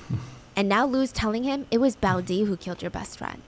Captain Lee starts getting worked up at the realization that Bao Di killed his best friend, and Lou tells him there's a way to get revenge. Kill Bao Di. Kill him, and we'll let you live too. Lou's favorite thing on this boat was having his friends kill people. He called it getting their hands dirty. If they don't have dirty hands, they would have no incentive to not turn them in when they get to land. He needed everybody to be bonded by blood and murder. Damn. He told Captain Lee if he got his hands dirty, he would let him live. Captain Lee agreed. But there was another boy on that boat that really wanted to help. Charlie. Charlie is Zach's friend who introduced him to this squid fishing, squid games torture. Charlie really wanted to be accepted by Lou. He practically showed up at Lou's cabin door on a daily basis, begging him, being like, if you ever need anything, I'm here for you. Like, don't you ever worry. If you ever need anything at all. Charlie's smart. He's trying to live. I'm here for you. I can help you. Please tell me Charlie lived. Some argued that Charlie did everything he could to survive. Others argued the guy is just bloodthirsty. I guess it's up for you to decide. But Lou decided to use Captain Lee and Charlie, who had been somewhat neutral since all of this, and he would use the two of them to lure Bao Di onto the deck. That night, Bao Di came onto the deck alone. Charlie snuck up behind him, stabbed him in the back. Captain Lee came up in front of him, pretended to catch him from his fall, and then stabbed him through the chest. Jeez. Together, the captain and Charlie took out their knives and plunged again and again, in the front and back in unison on the boat. What the fuck? Bao Di broke free, stumbled to the edge of the boat, and threw himself over the edge. Jesus Christ. Charlie smiled because it was his first kill ever, and he smeared all the blood over his face and screamed, I've been bloodied now. What the hell? Lou lured out the rest of the Mongolian inner circle to come back onto the deck. 3 of them were forced to jump into the ocean. 2 of them were stabbed to death and then flung over the side of the ship into the water. And at this point, there were only 16 people left on the boat. Oh, man. Lou was exhausted from his night of killing. He ordered everybody stop, mainly himself, and he gathered everybody's knives. He went back to his room with 2 of his minions guarding the door. But that night, after getting 0 sleep, after hearing all the screams and just trying to ignore it and act like nothing was happening, trying to act invisible so that he wasn't randomly targeted next, Zach was laying in bed when he feels a tap on his shoulder. It was one of Lou's guys. Lou wants to talk to you. Zach froze. His head starts spinning. He's thinking, okay, I'm next. He gets up as slowly as possible, savoring the last moments of his life. He's dragging his feet, following the henchman to the captain's cabin that Lou had taken over. The door opens, and Lou is sitting on the bed. He looks up. Don't be scared. It's nothing. We'll be in Japan in a couple of days, and you've got nothing to worry about. You don't have blood on your hands.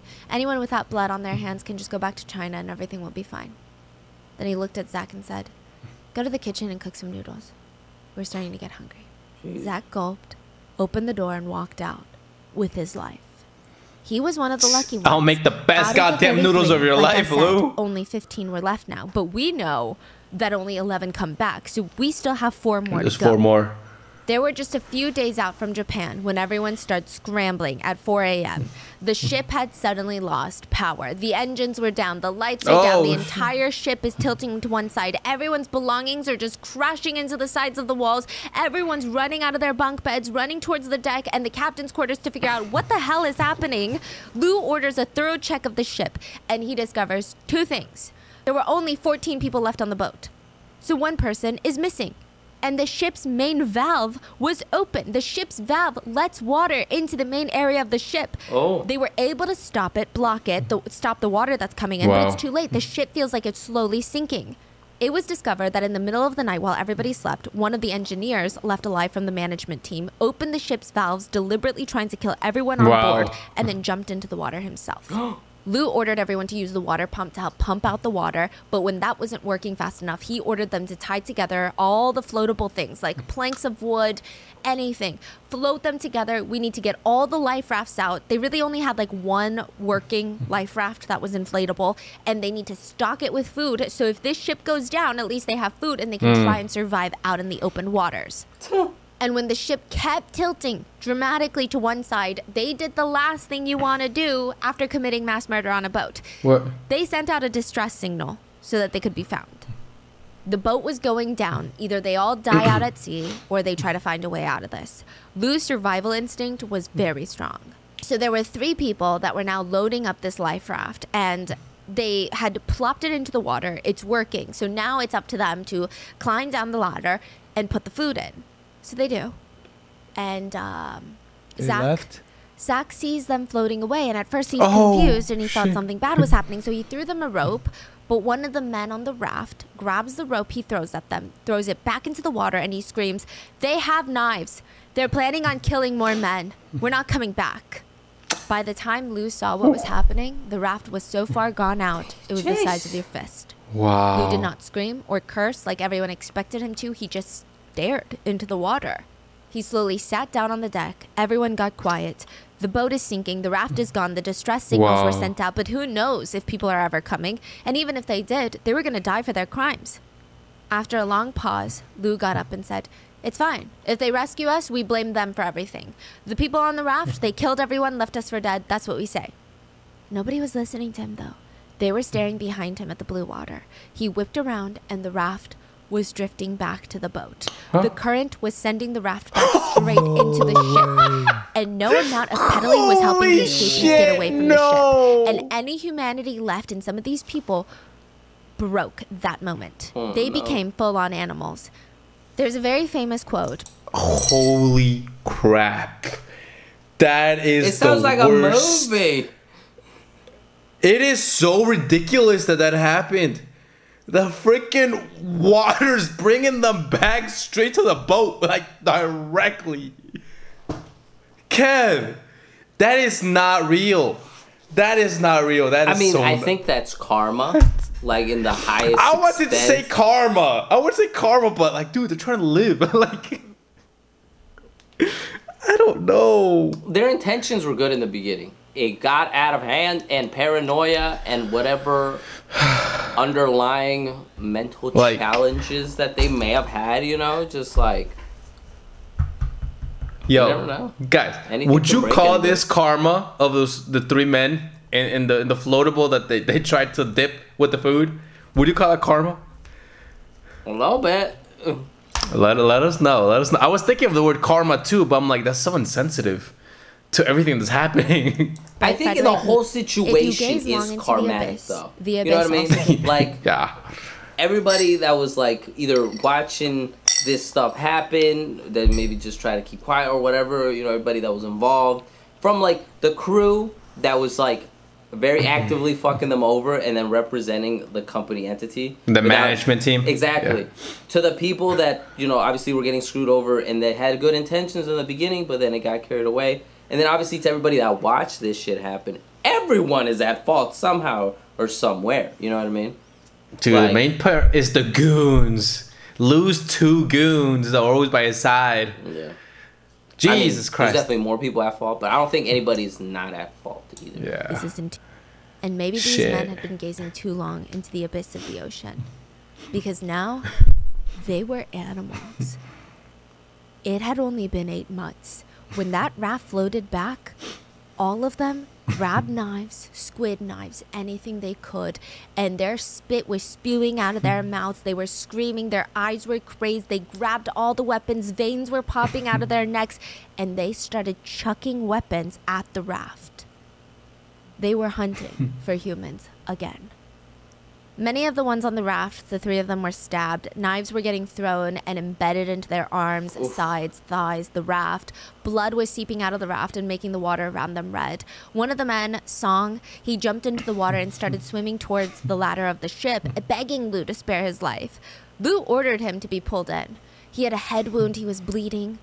The others, they escaped, but they were screaming in the water for their lives because the sharks are coming soon. They could smell the blood. Lu squats down next to Song on the deck, and he grabs a paper towel and puts it to his head. He turns around, and he said, Zach, Xavier, you guys are the only ones that don't have blood on your hands. Throw him into the water. So he literally only brought him up so that these 2 could get blood on their hands. Wow. Zach was like, what? Like I said, you guys are the only ones.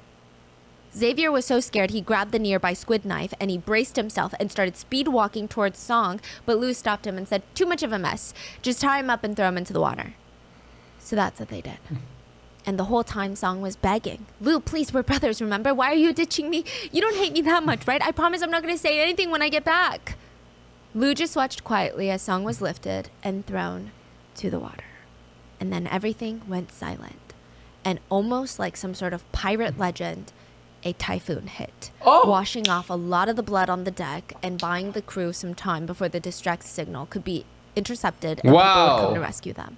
For some reason, the boat did not sink.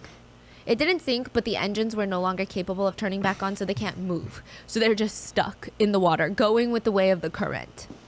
Damn. Lu ordered everybody clean up the blood, and while the storm raged on and the rain was pouring in, Lu went over the plan over and over again. Everyone took turns memorizing it. Bao Di and his men killed the management team off, and then the 4 that died on the raft, they're the ones that killed Bao Di and the Mongolians, and then they escaped, leaving us for dead, trying to sink the ship. The last time Zach saw Lu was in prison. Zach was walking past Lu's cell. Lu was laying in bed, the same way he laid on the bed on the boat. It's like nothing had changed. He was still on the boat in his mind, it looked like. Lu smiled at Zach through the bars. He lifted one of his hands, pointed 2 fingers at Zach, cocked it like a gun, pew, shooting it at Zach, and he smiled.